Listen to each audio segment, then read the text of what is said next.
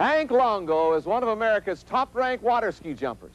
You're about to see him attempt to accomplish a first in water ski history. We're at Tivoli Gardens at Brighton, Michigan. Hank Longo has pioneered a high-flying form of water skiing. He will attempt to leap over 14 boats in a single bound, a distance of 155 feet. And he's off.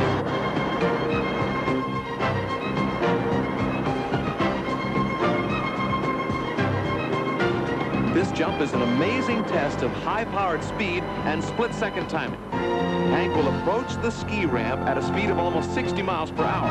He must hit the ramp perfectly. Here he goes. He's up. He's done it!